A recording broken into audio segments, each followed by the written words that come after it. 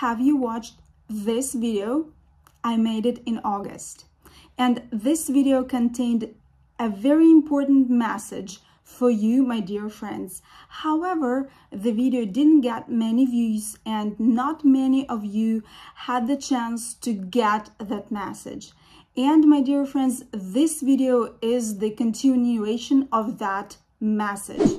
Hello, my dear friends, I'm Ksenia. Welcome to my channel St. Petersburg Me, and today we will be speaking about a very interesting topic, and specifically on how Russian migrants help to improve the economies of the countries where they moved after the 24th of February. So today we will be speaking about Armenia and Georgia, but please don't mix Georgia, an independent country, with the state in the United States. So Georgia, as an independent country, is a former Soviet Union republic, and now it's an independent country. So we will be speaking about it.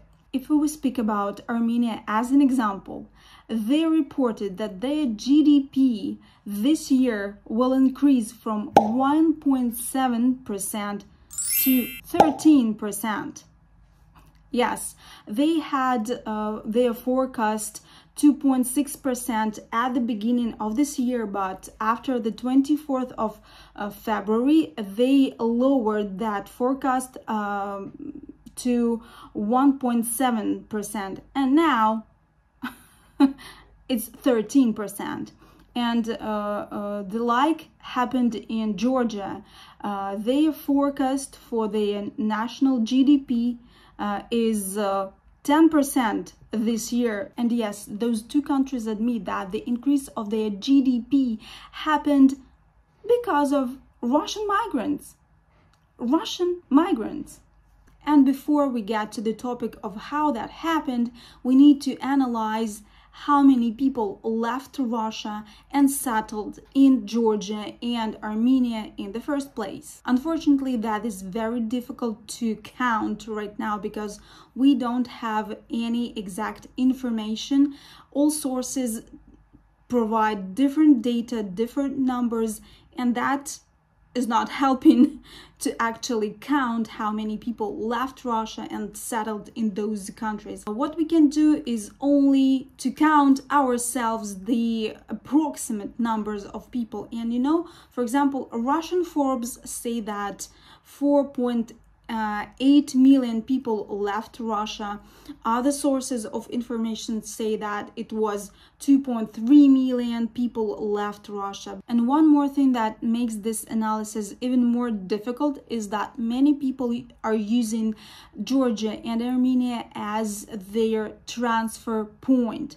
So they fly to Baku or Tbilisi and they buy a new ticket to a different country and fly away from Georgia and Armenia. However, I found some sources that say that by the end of September 2022, 112,000 people somehow settled in Georgia, and 42,000 people stayed in Armenia, somehow settled in Armenia. So our next analysis will be based on those numbers. So how exactly do Russians improve the economies of Armenia and Georgia?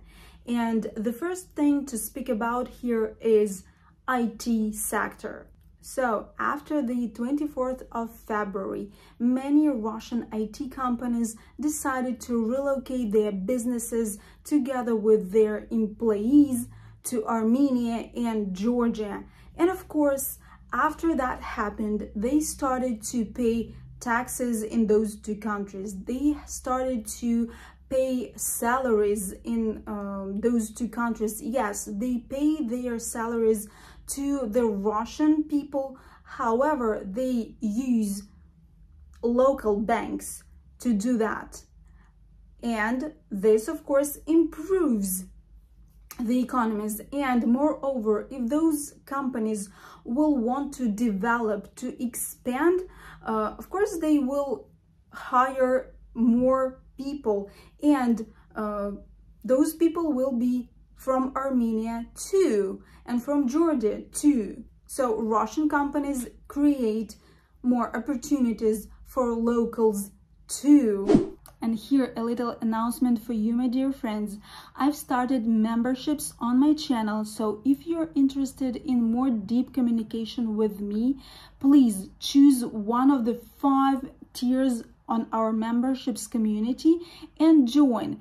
And there I will be able to share my ideas and opinions and my daily life in more deep way with you. You can find the link in the description box down below, and welcome. The second thing to speak about here is that people who moved to Georgia and Armenia and who are not engaged in IT sector started to organize their own businesses and started to get salaries if they found a job somewhere outside Armenia, Georgia and Russia, you know, and they started to get money to Armenian and Georgian banks.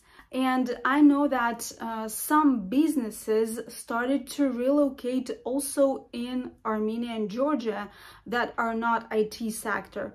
So, my dear friends, isn't that the economical growth? Yes, of course.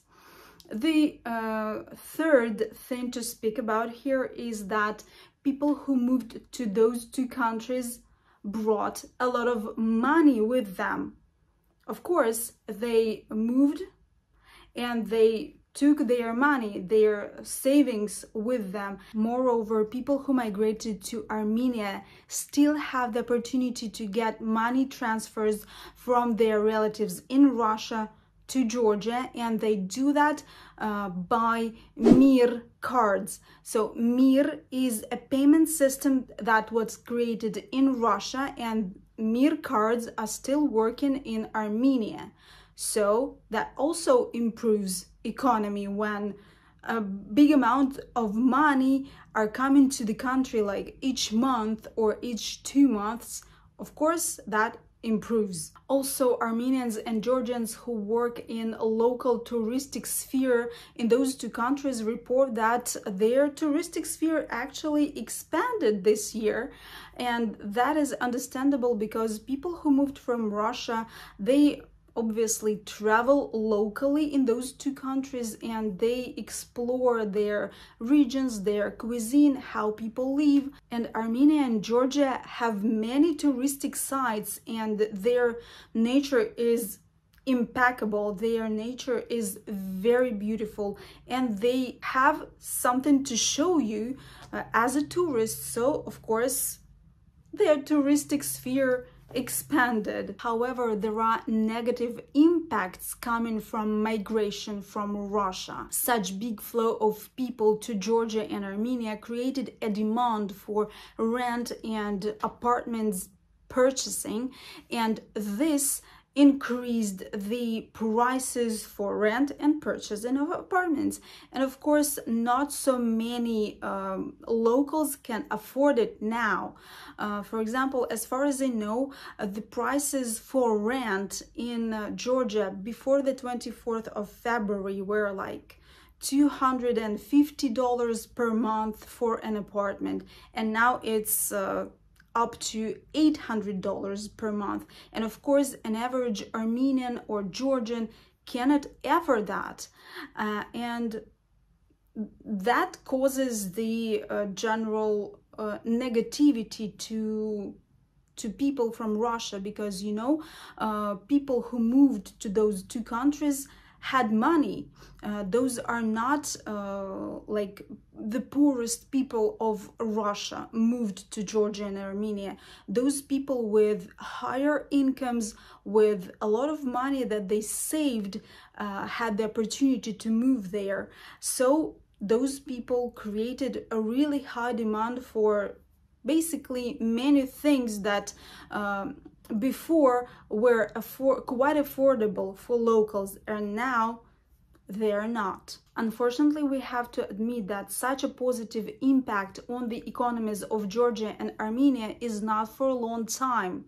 As soon as the things will settle down in Russia, most of the people will return to Russia, or they will move to other countries where they will have more opportunities to get higher incomes, to development and to their career development. However, it is very good that at least for some time the economies of Georgia and Armenia will improve. And what I can say here, if you watch this video, you know that 120 years ago, when pogroms started in the Russian Empire, many Russian Jews moved to America and changed America for better. And more than 100 years passed, and history repeats itself.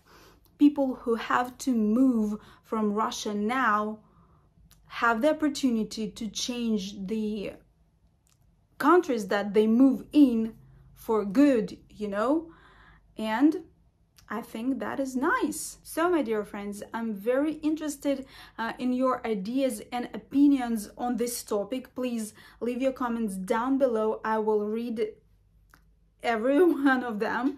And thank you for watching. Thank you for being with me, and see you in the next video. Bye.